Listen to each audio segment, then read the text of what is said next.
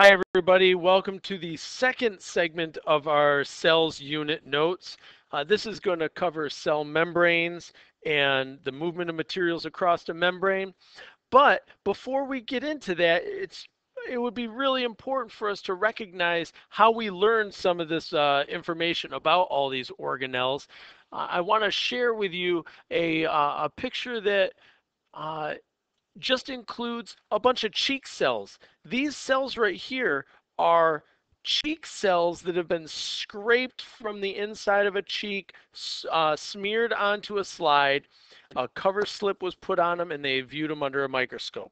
Well, hey, I know you can see the little waves and dots and stuff in there, but you don't see the kind of detail that you'd really like to see.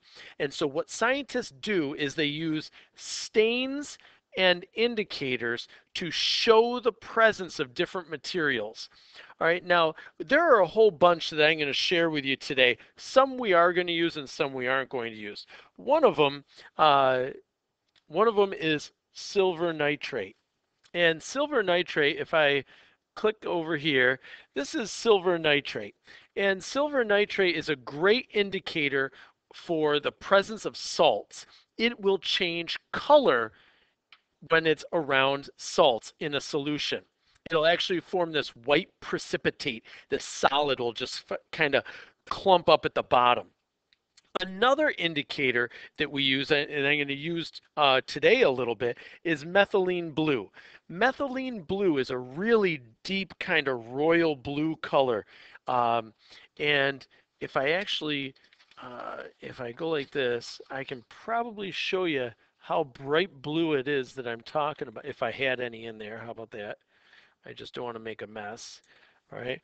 If I take a little piece of paper towel and blot this away, you'll see how bright blue it is. All right, so it's a really nice blue color, and it makes cells really easy to see because it will bind to cellular DNA. And I can show you that in this picture right here. So here are those regular cheek cells. There are cheek cells that have been stained with methylene blue. The nucleus becomes really, really visible, and it will even bind to some of the organelles like ribosomes and such that give the rest of the protein within the or the genetic material within the cell, because RNA is also genetic material. It'll stain that as well. So you've got little bacteria which have DNA, those get stained. So you can see all of those with the use of methylene blue. That's not the only stain that we use. We also use another stain, and this stain is also a really good indicator. And now there's two different terms there, a stain and an indicator. Now this is cheek cells that have been stained with iodine. And iodine has a tendency to bind to complex carbohydrates. But I'm going to take a second and I'm going to show you that this is what iodine looks like normally. It's got that amber color. And we use iodine, this is called Lugol's iodine. We use it as an indicator for the presence of complex carbohydrates like starch. Now, what I have here is a petri dish with a starch and water mixture. And if you mix iodine with starch, you'll see that there is a very obvious color change. And that color change is how indicators work. Indicators will bind to and visually show the presence of a substance. So iodine, which starts out this amber color, will change to this blue color in the presence of starch. That's going to be important in our lab coming up because I have another indicator here, Benedict's solution. Benedict's solution is this really nice blue color, but when you combine Benedict's solution with simple carbohydrates like glucose, it actually changes to a brick red color. All right, so before I get too far, I want to show you also how we can manipulate some of these stains on a slide. So let's say we're looking at um, some cells that have been stained on a slide. And in order to show how I can manipulate this, I'm going to use some of this dark stain. I'm going to lower that cover slip at an angle so that I don't have any air bubbles. All right. Now, let's say that this is a salt solution underneath here or even a stain solution. All right. If I want to get all that extra stain out, I need to have a strategy. And that's exactly what you need to know now. All right. So that's this part right here. All I need is a simple paper towel. All right. It really helps if I use the jagged end instead of these finished edges. They tend to be a little more absorbent. And I'm going to take some plain old water. All right. This is just a dropper with water. And what I can do is I can put the edge of my paper towel here, and it's going to start to absorb that stain. But I'm also going to put some water over here, and I'm going to let that just diffuse. Now, there's a term you're going to hear as we go through our notes today, because you'll see that I can absorb all that water, and it's going to pull the stain right along with it. And I can replace whatever's underneath, and I never have to take my slide apart. So I can do that again if I've got a little extra that I want to get rid of. All right, I can put some more water there, and again, just putting the edge of my paper towel right up to the edge of that. Oh, and there it goes. I can see all the blue getting sucked right out from underneath it. All I need to do is have that paper towel there, and it'll pull it through.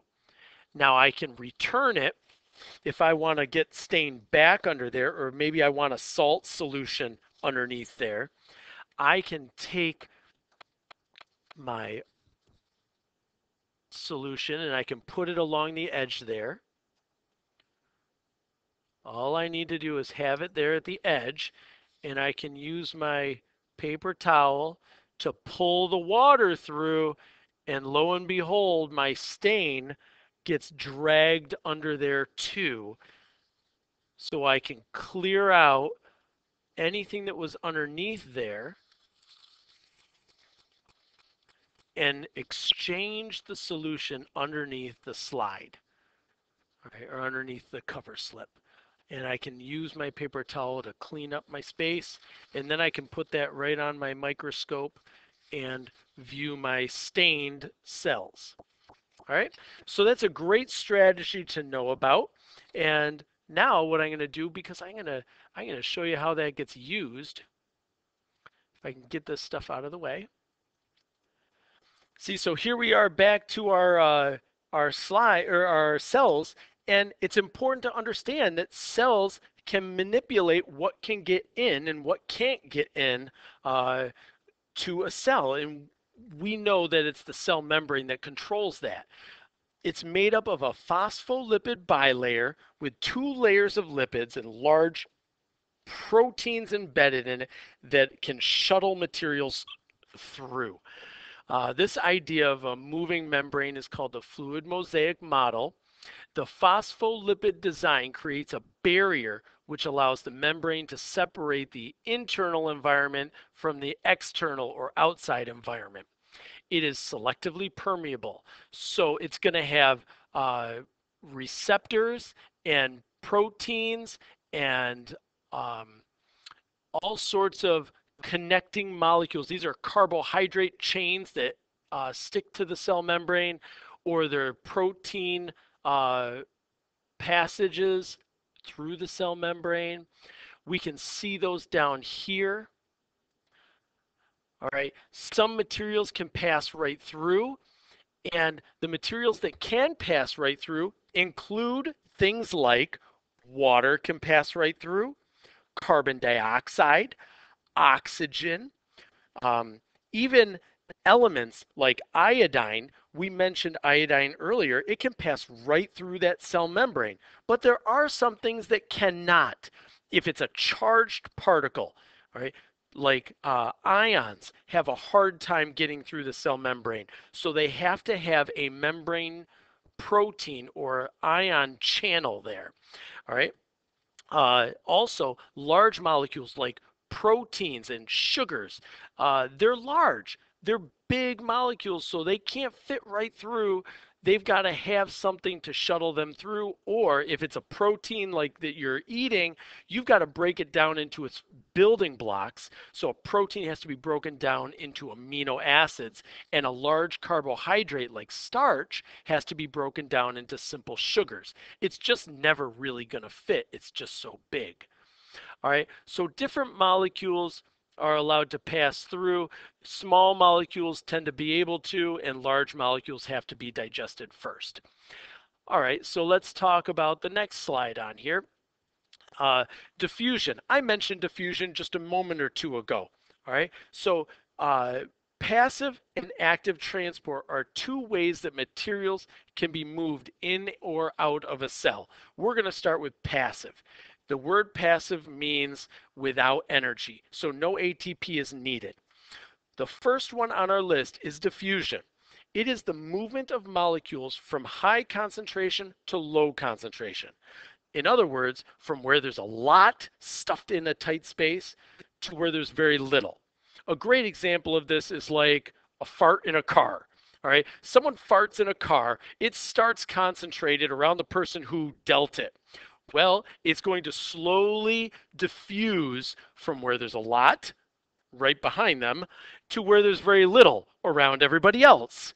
All right, it moves by what's called a concentration gradient. The molecules bump into each other and they end up slowly bumping farther and farther away until you reach what's known as dynamic equilibrium.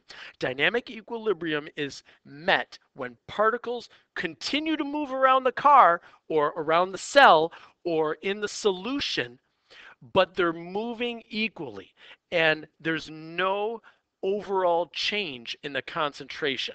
It stays the same. All right, so that's diffusion. Movement of materials from where there's a lot to where there's a little. Diffusion is the backbone of letter B, osmosis, the diffusion of water. Osmosis is just talking about movement of water to create balance or equal solutions. There are three important solutions that you need to know about. The first is an isotonic solution. Isotonic solutions are concentrations of dissolved substances inside and outside of the cell that are even. So the amount of dissolved salt outside the cell is equal to the amount of salt inside of the cell. There's no overall change or movement of water across that membrane.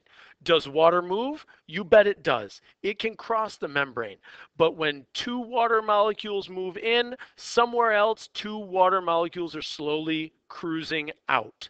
All right, so it's even movement. That's isotonic. The second solution here is hypertonic. And hypertonic is a little more complicated. It is the concentration of substances where the water or solution around the cells have a higher amount of dissolved salts. So it's a really salty environment. Think going into the ocean. When you go swimming in the ocean, if you've ever been there, spent much time in the ocean, when you come out, your skin gets dried out. All right. Water is leaving the cells of your body to try and create balance with the solution around it. And here's a picture that kind of shows that. The red line indicates the cell membrane. Inside of the cell is a 10% salt solution. Outside is 20% salt. That's more salt outside than inside. Well, salt can't cross the membrane, so water does. And water moves slowly and very, I would say, easily through the cell membrane. And as water leaves, this salt solution or concentration of 10% is going to slowly creep up because less water is in there. It's going to go to 11, then 12, and then 13. and it's going to keep going up until the outside and the inside are equal. That is when it reaches dynamic equilibrium. All right, so nature likes balance, and it's going to keep diffusing until it meets its dynamic equilibrium or balance. Let's look at the next slide because that's going to show us what happens to a cell when it's put into a salty solution. This is called plasmolysis. It is the shrinking of a cell as a result of water leaving. There are a lot of different examples of this, but plants will wilt when this happens. And I happen to have some pictures on my slide earlier that show this. Here is a picture of an Elodea cell. These are plant cells. You can see all the green chloroplasts, and all the organelles are stuffed around the outside, and the center is filled with water. There's a large central vacuole. And if you put this into a hypertonic solution, it's going to lose water. And what you're going to end up with is this. The cell wall stays behind. It's rigid. But the cell membrane, which is located around all those chloroplasts, that central water vacuole has shrunk significantly. It's lost water to the environment because of osmosis. Right? This is what happens in a hypertonic solution. I have another example of this here. These are red onion cells. This red onion is filled with red pigment, and it's got a large central vacuole that's filled with water. But if you put salt around this, water is going to diffuse out, but the pigment is too big to fit through the cell membrane. So it gets concentrated tighter and tighter into these shrinking vacuoles. So the central vacuole shrinks and it loses its water. The cell wall stays behind. All right. Now, you might ask the question, well, what happens to a cell if it's an animal cell? And that's a great question. All right. This particular picture shows what will happen. All right. In a hypertonic, hyper meaning lots of salt, cells will shrink. Here's here's a plant cell shown shrinking. This is the starting red blood cell. This is a red blood cell in your body. If you put it into a salty solution, hypertonic, lots of salt around this, it's going to cause water from the cell to leave and it's going to shrink. Now, the middle one is an isotonic solution. As water molecules diffuse in, water also leaves. All right, and it's balanced. It's in dynamic equilibrium. This third scenario is a hypotonic solution, and that's actually our third and final scenario here. I'm going to move this out of the way for a moment, and I'll show you this. All right, a hypotonic, the prefix hypo means low or below. All right, a hypotonic solution is when the solution has low amounts of salt. And actually, this diagram has the wrong numbers on it.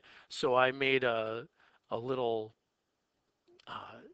text box that I could throw in here to make it correct. All right, so inside of this, inside of the cell is low salt, and outside of the cell is very, whoopsie daisy, I just did it backwards. How about that? That's very helpful. Okay, so I just corrected that because I was rushing. All right, so inside of the cell has a high salt concentration, outside is low. Hypo means low. All right, low amounts of dissolved salts. Well, in this scenario, because there's less water inside of the cell and more salt, water's going to diffuse in by osmosis. And that's going to cause the cell to swell. And what will happen is, as more and more water enters this cell, the 20% salt solution is going to become 19. and then it's going to become 18, and the cell's going to gradually expand and expand to fit all that extra water. In an animal cell, there's no cell wall. So as that number drops and more water enters, it eventually bursts. And that's what you see in this final picture right here. The red blood cell actually ruptures and splits open and dies. Too much water can actually be very dangerous and can kill you. Okay, so now let's get to our next one here. Uh, that brings me to active transport. What if it can't just flow through like water does? What if it needs a little help? All right, so active transport requires the expenditure of energy. And this is the movement of materials from low concentration to high concentration is a great example. All right. If I have the need to move material through a membrane with the use of a protein to push them all to one side, then I've got to use some energy in that process. Active transport typically goes from where there's a little to where there's a lot. So you're pumping it all to one side. And that's what these images are showing. If I want to, your nerves work this way. All right. This is how your nerves work. This is how different chemicals affect your body. All right. Now, these are small molecules that can be moved in charged particles that are moved like this. But in letter A, we're going to talk about what if they're big molecules. Endocytosis is a process of moving large molecules into, endo meaning enter, all right, entering the cytoplasm. So you've got that root there. Endo means in or enter, cyto meaning the cytoplasm. So endocytosis is when a cell membrane actually can engulf. It forms this a divot inside of it. So this little in, impression here will take in materials and form a vacuole. All right. Now this is how food vacuoles can be made. Uh, your white blood cells in your body will grab bacteria this way and engulf them. We call that phagocytosis. Phagocytosis is for food, phago, food. All right, so phagocytosis is taking in solid particles. And then the second type of endocytosis is pinocytosis or pino. Now, uh, that's water only, that's liquid. All right, so phago is food, pino is water. And then lastly is exocytosis. Exocytosis is the movement of materials in large quantities again. It's the exact opposite though of endo. And in this case, you're going to have mass movement of large molecules out of the cell. Exocytosis means exit. All right, so we're exiting the cytoplasm. So if I enlarge this image here, what you'll see is that your cells, this is what happens in hormone production. This is how your nerves work when they release nerve transmitters or neurotransmitters or hormone release. All those hormones were packaged in the Golgi. All right, I'm going to give you a second to process that. The Golgi bodies package all the materials. If you want them to leave the cell, the vacuole moves towards the cell membrane. The cell membrane fuses, and it just flies open like that. It just splits the cell, and that vacuole becomes part of the cell membrane. All the pieces that were inside of it are dumped out. Now, there are different reasons that a cell might do this, though. A cell would do this for getting rid of wastes, and a cell would do this for releasing hormones.